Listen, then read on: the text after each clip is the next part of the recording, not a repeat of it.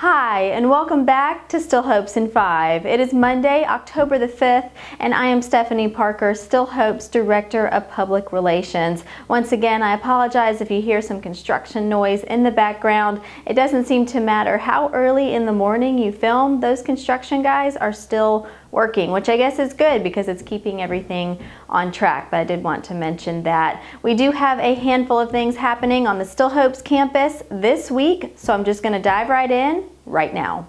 Starting with today and tomorrow, we will have flu vaccines in the Keenan Event Center. This is for Still Hopes residents. On Monday, the flu vaccines will be given from 12:30 until 3:30, and then on Tuesday, they will be given from 9:30 until 12:30. Wednesday will also be used for flu vaccines if that is needed. You should have already been contacted by either Tacey Goheen or Kirsten Failer. If you have not, please get in touch with either one of those so that you can schedule an appointment if you would like to get your flu vaccine. So again, that will be taking place on Monday, October the 5th from 12:30 until 3:30, and then Tuesday, October the 6th from 9:30 until 12:30 in the Keenan Event Center.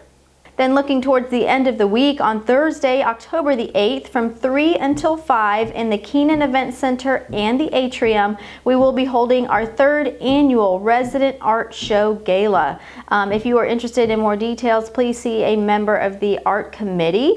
Again, that will be on Thursday, October the 8th, from 3 until 5 in the Keenan Event Center and the Atrium. Then looking to Friday, which is October the 9th, we will be holding our annual blood drive in the Keenan Event Center. This will take place from 8 a.m. until 1 p.m. You can see the front page of connections for registration information or call 803-995-8131.